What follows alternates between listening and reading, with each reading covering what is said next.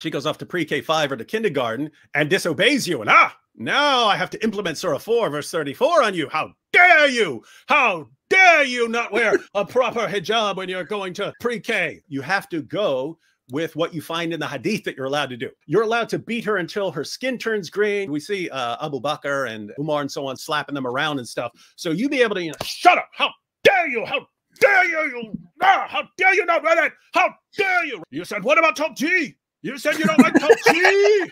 You say you don't like Andrew Tate. How dare you? Shut up. Shut up. Shut up. How dare you? Shut up. Don't you ever say anything about Top G again. And you could do this until her skin is no longer this light brown. It's actually green, right? You beat her until her skin turned green. Totally fine, according to the hadith.